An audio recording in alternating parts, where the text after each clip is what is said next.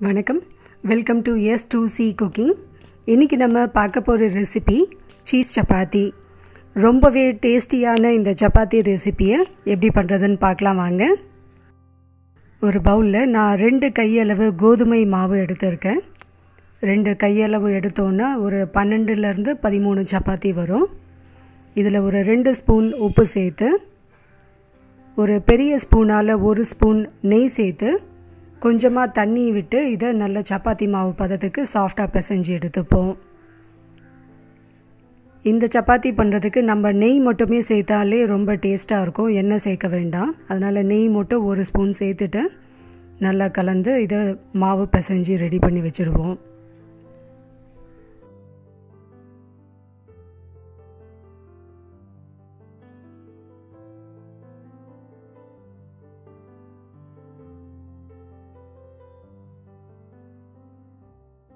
மாவு இந்த பதத்துக்கு இருக்கணும். இப்போ இதை மூடி போட்டு நம்ம ஒரு 10 நிமிஷம் ஊற விட்டுடுவோம். அதுக்குள்ளே நம்ம சீஸ் சப்பாத்திக்கு தேவையான ஒரு தக்காளி சாஸை ரெடி பண்ணிக்கலாம். ஒரு கடாயில் ஒரு 3 ஸ்பூன் எண்ணெய் சேர்த்துக்கிறேன். இதில் இப்போ ஒரு மீடியம் சைஸ் வெங்காயம், ஒரு 5 பூண்டு இது பொடியாக நறுக்கி வச்சுருக்கேன், அதை போட்டு இப்போ வதக்கிப்போம். வெங்காயம் நல்லா கோல்டன் ப்ரௌனுக்கு வதங்கணும். அதுக்குள்ளே நம்ம தக்காளியை அரைச்சி எடுத்துப்போம். ஒரு 4 பழுத்த தக்காளியை மிக்சியில் போட்டு நல்ல ஒரு ஸ்மூத் பேஸ்ட்டாக அரைச்சி எடுத்துப்போம்.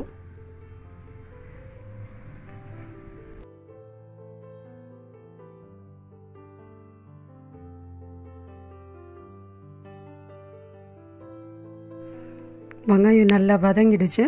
இப்போ நம்ம அரைச்சி வச்ச தக்காளியும் இது கூட சேர்த்து கலந்து விட்டுடுவோம்.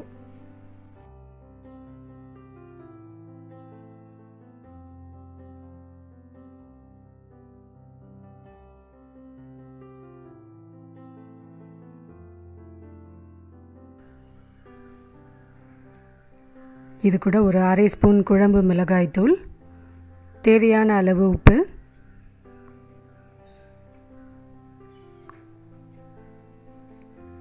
இது ரெண்டுத்தையும் போட்டு கலந்துட்டு, உங்ககிட்ட சில்லி ஃப்ளேக்ஸ் இருந்தால் சேர்த்துக்கோங்க, இல்லைன்னா இது ஆப்ஷனல் தான்.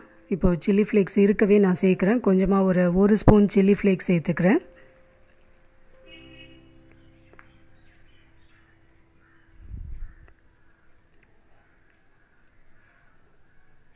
ஒரு 1/2 ஸ்பூன் சர்க்கரை. இது நாட்டு தக்காளின்றதுனால புளிப்பு கரெக்டாகவே இருக்கும். உங்களுக்கு தேவைப்பட்டால் டொமேட்டோ சாஸ் மட்டும் ஒரு 2 ஸ்பூன் ஆட் பண்ணிக்கோங்க, அதுவும் ஆப்ஷனல் தான். ஒரு 1/2 ஸ்பூன் சர்க்கரையும் சேர்த்து நல்லா கலந்து விட்டுட்டு கொஞ்சமாக தண்ணி சேர்த்து இதை வேக விட்டு எடுத்துப்போம். இது சாஸ் பதத்தில் வேணுன்றதுனால கொஞ்சமாக தண்ணி விட்டால் போதும்.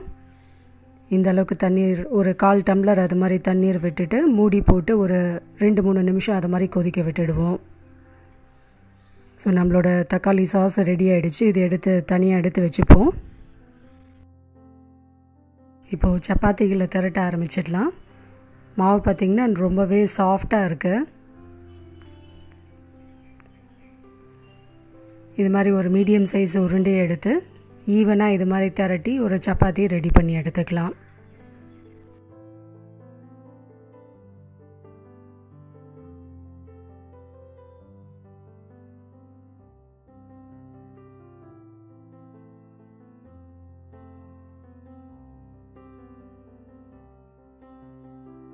ஒரு தோசைக்கல்ல நல்லா ஹை ஃப்ளேமில் சூடு பண்ணிவிட்டு நம்ம திரட்டி வச்சுருக்க சப்பாத்திகளை போட்டு சுட்டு எடுத்துப்போம்.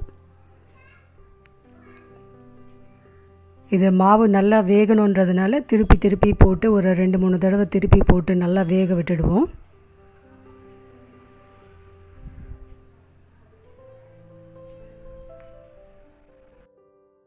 ஒரு 2 தடவை இது மாதிரி திருப்பி போட்டோன்னா சப்பாத்தி நல்லா வெந்துடும்.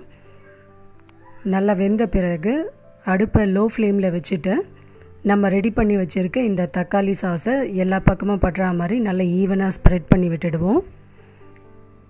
ஒரு ஸ்லைஸ் சீஸை நான் துண்டு துண்டாக கட் பண்ணி வச்சுருக்கேன். நீங்கள் அப்படியே சேர்க்கலாம். நான் ஈவனாக எல்லா இடத்துலையும் படணுன்றதுனால கட் பண்ணி வச்சுருக்கேன். இது மாதிரி எல்லா இடத்துலையும் படுற மாதிரி அதை ஸ்ப்ரெட் பண்ணிவிட்டு 2ஆக மடிச்சுட்டு 1 ஸ்பூன் சுற்றி எண்ணெயை விட்டுட்டு இதை வேக விட்டு எடுத்துட்டோன்னா நம்மளோட சீஸ் சப்பாத்தி ரெடி ஆகிடும். இதை நீங்கள் சப்பாத்தி பிஸான்னு கூட சொல்லலாம். ஆல்மோஸ்ட் லைக் பிஸா டேஸ்ட்டே உங்களுக்கு கிடைக்கும். டெய்லி மார்னிங் பிரேக்ஃபாஸ்ட்டோ இல்லைன்னா நைட்டு டின்னருக்கு நம்ம சப்பாத்தி பண்ணும்போது சைட் டிஷ் என்ன பண்ணுறதுன்றத கண்டிப்பாக ஒரு பெரிய இஷ்யூவாக இருக்கும். இது மாதிரி பண்ணினோன்னா சைட் டிஷ் எதுவுமே தேவையில்லை, அப்படியே ஆசிட்டிஸ் சாப்பிடலாம். உங்களுக்கு தேவைப்பட்டால் டொமேட்டோ சாஸ் மட்டும் கொஞ்சம் சேர்த்துக்கலாம், அவசியம் இருக்காது. இதை மட்டும் அப்படியே தனியாகவே சாப்பிடலாம், ரொம்பவே டேஸ்டியாக இருக்கும். இந்த ரெசிபி உங்களுக்கு பிடிச்சிருக்கோன்னு நினைக்கிறேன். பிடிச்சிருந்தால் கண்டிப்பாக லைக் பண்ணுங்கள், கமெண்ட் பண்ணுங்கள். நம்மளோட சேனலை மறக்காமல் சப்ஸ்கிரைப் பண்ணி வச்சுக்கோங்க. தேங்க்யூ.